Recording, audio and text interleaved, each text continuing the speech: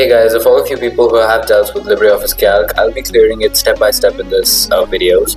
So for sample, I'm actually using one of my project topics. So I'll just go one by one, and the first section is actually talking about how to insert worksheets. This is the basics of Calc, where you get to insert new worksheets, rename them, choose a specific color for them, and also consolidate the data within them, and create some kind of cell references and hyperlinks as well. Okay, so there are 14 steps, and I'll explain each of them one by one. Okay, so first of all, go ahead and open your LibreOffice Calc of whatever version you have, 6.27, doesn't matter.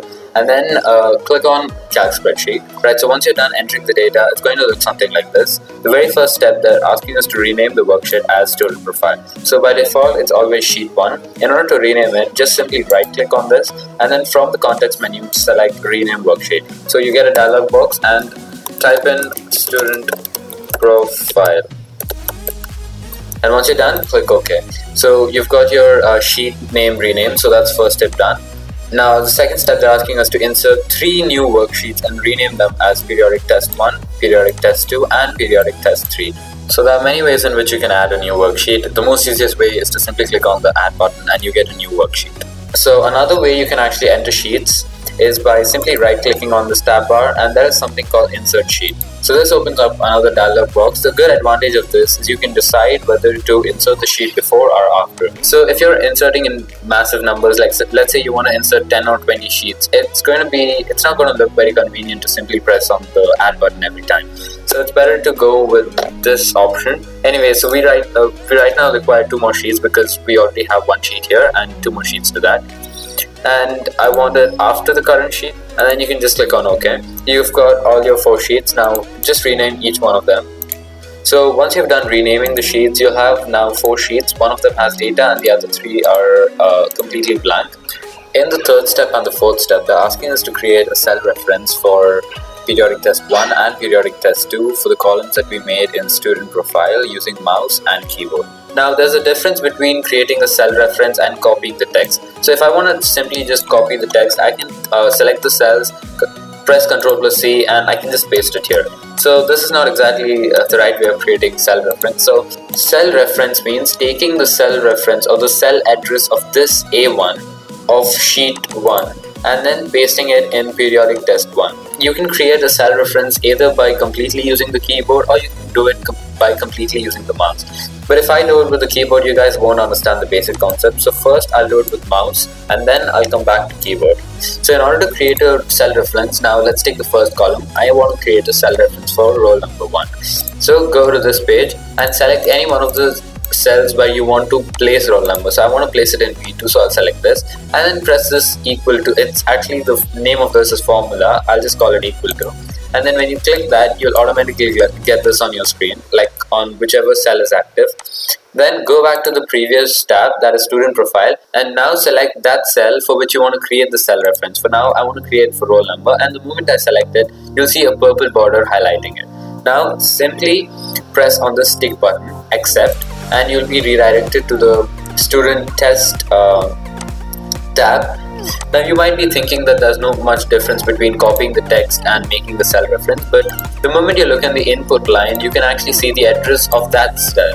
Student profile, that's the address of the first tab, and A1 refers to the address of that cell from that respective sheet, and that is being displayed in periodic test 1. And another advantage of cell references, if you have the column head, and if you drag this down, let's say till here, you will get all the values that are actually present in that table, that sheet.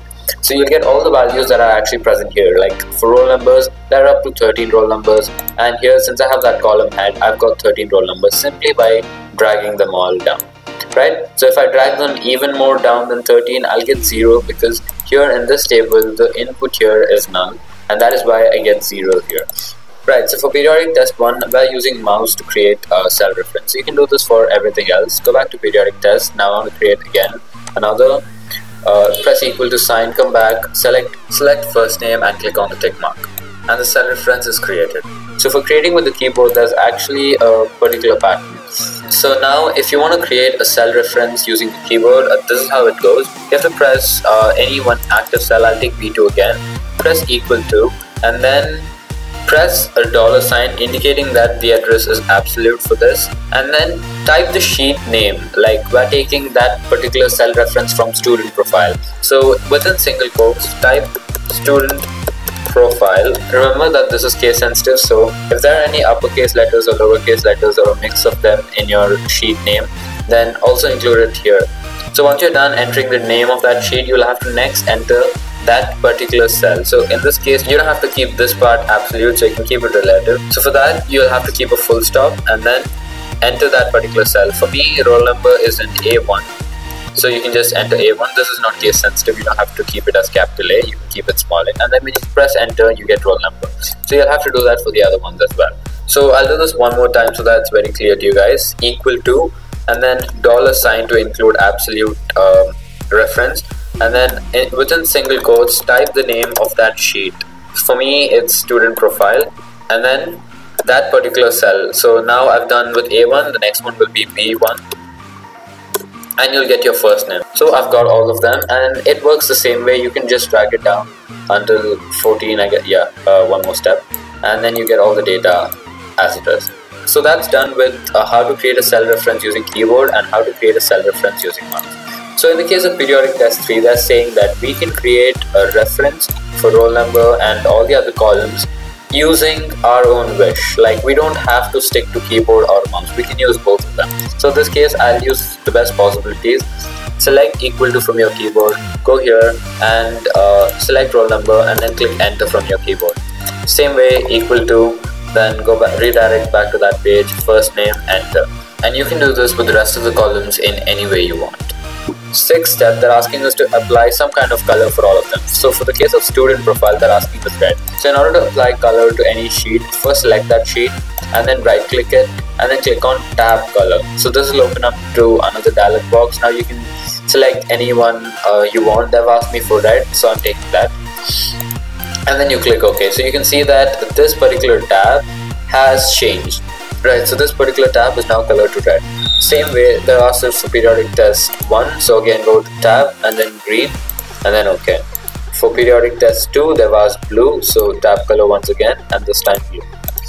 And for periodic test 3, they've asked yellow, so choose yellow. And this way you've got all your tabs of different colors, just the way they've mentioned. So 6th step is done.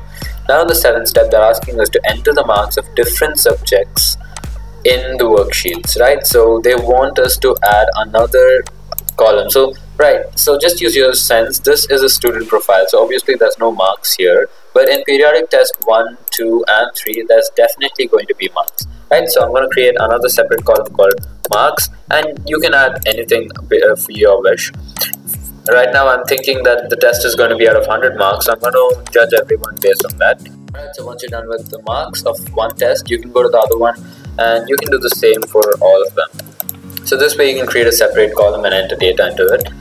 Do the same for the periodic test 2 and for the periodic test 3 sheets as well. Now in the next step, they're asking us to delete the worksheet periodic test 3. Click on that worksheet and then right click it. And then you've got many options, just click on delete sheet. So it'll give you a confirmation box, something like this, and if you're sure, you can go ahead and click yes. So our periodic test 3 is deleted. 9th step, they're asking us to insert a new worksheet and rename it as consolidated data. So the easiest way to insert, when it's just a single worksheet, just simply click on the add button and then you can further rename this as consolidated sheet. So they're asking us to create different references for student profile and marks and consolidate the data. So this sheet is basically going to contain the total marks of all the students in periodic test 1 and periodic test 2. So in this case, I want the roll number and I also want the first name, but I don't want date of birth and father's name to be displayed in the consolidated sheet. And also in the consolidated sheet, I want a consolidation of marks of what they scored in periodic test 1 and periodic test 2. So for doing this, we'll start with the cell reference. I'm using mouse because I'm more used to it. Now I just don't want to create a cell reference, but I also want to consolidate the data of marks of periodic test 1 and periodic test 2. Alright, so let's enter a separate column called marks. And now within this tab, I want all the marks of the students, right? So first, let me just drag this so I can get all the names. along with their roll numbers. So use the sum function. That goes like equal to, and then you have to write sum. Right, so you can actually see the options actually mentioned here, and then keep the curved brackets on, and you can actually see that LibreOffice Calc is giving you directions here. They're asking you to write the cell reference for 1, and then comma cell reference 2, comma cell reference 3, and that's how you have to go. Right, so in order to select, go to that particular worksheet, now the first periodic test 1, and I want this mark. And then I'm going to go back to my consolidated sheet. Now you can actually see that this particular thing has already appeared. And what I want to do is I want to click on comma, and then next part, that is periodic test 2, and once again I want this marks, and even that is there, so I'll close the brackets and click on enter. So I've got a consolidated mark for both periodic test 1 and periodic test 2. Now I don't have to do it for everything because it's lengthy. I can just simply use the order sum feature and I'll have the marks consolidated for everyone. So this is how you consolidate data quickly. And the next step, they're asking us to move the worksheet to the end of the workbook. So even this is kind of easy. Like, let's suppose if consolidated sheet was in the beginning, but you wanted it to appear in the end. So a simple way to do this is just simply click on it and hold your mouse and hover it to wherever you want it. You can see some small arrow marks indicating that they're going to place it here or they're going to place it to the left. And once you release the mouse, it'll exactly drop it in that location. Right, so in the next step, they're asking us to insert a new worksheet at the beginning. Simply click on the add button, and then you can take sheet 5, hover it, and get it before student profile, and you have it at the beginning. Now in the 13th step, they're asking us to create a hyperlink to move to a particular worksheet from a newly inserted worksheet. So they've given us some freedom right now. So I want to create a hyperlink to move from new sheet to consolidated sheet where the mark distribution is there. Go to new sheet, type some text for which you want to create the hyperlink. Right, so I want to make a hyperlink out of this text. So just select the text and you have one option here called insert hyperlink. This is present within LibreOffice Calc. Or if you don't find this option, another thing that you can do is Ctrl+K.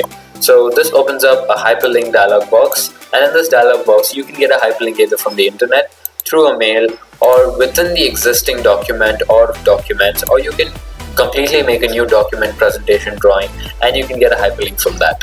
So in our case, we're doing it from an existing document, so it's within the document. See, in case if it's another document, you can go ahead and browse here and find that particular document. But for us, it's within the document and in certain sheet. So I'm going to go for target in document. Just click here and then you'll see the different sheets. I want to create a target for consolidated sheet. Right? So if I click on apply, I get that. And this hyperlink will be displayed using this text. Now if I just click on OK, you can see that this particular thing has now become a hyperlink. Now you can't simply open up a hyperlink. If I just click on this, it will move into edit option. If you want to move to the hyperlink, you'll have to click on Control and then click on the hyperlink. So hold Control on your keyboard and then click. You'll see that the hyperlink will redirect you back to the consolidated sheet. Right, so we have one last step, that is delete the hyperlink for the consolidated worksheet. Now we have created a hyperlink, but let's assume that you have created a wrong hyperlink, or you found that this hyperlink is no more in use and you want to delete it. So if you want to delete this hyperlink, simply right click on it, and within these options there's something called remove hyperlink. You can edit it, you can open it, and you can also remove it. Right, so if you click remove, you can see that this is back to normal. Right, so the text is back to normal and this is no more a hyperlink. Right, so to give you guys a quick summary, we've learned some of the basic functions that are performed in Calc. This includes renaming worksheets, coloring worksheets, and adding a lot of worksheets in bulk. We've learned that as well. And then we've learned about cell references and creating hyperlinks and how to delete them as well. So I really hope that you found this video useful. Thank you.